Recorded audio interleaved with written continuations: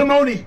Tables of stone written with the finger of God. You see that? So God gave it to him, and he let him know that's a covenant between the children of Israel and himself forever. That's right. Give me 35, Exodus 35. Yes, so he said you should not work, you should not do anything on this day.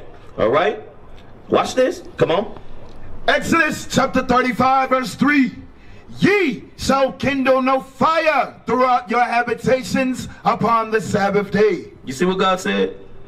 That's why the Bible says he give us straight commandments. That's not hard for us to understand that he said you should kindle no fire on a Sabbath day. So now this is another step for you to understand, how do you keep the Sabbath day holy? That's right. He said keep it holy. Well, here's one he said. You shall not kindle no fire on a Sabbath day.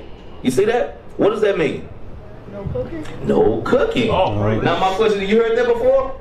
Yeah, I definitely heard that. You heard? You said it again? Yes, I heard it before. You heard it before? Some people do that. Okay, so what about yourself? No, I don't do that. For one thing,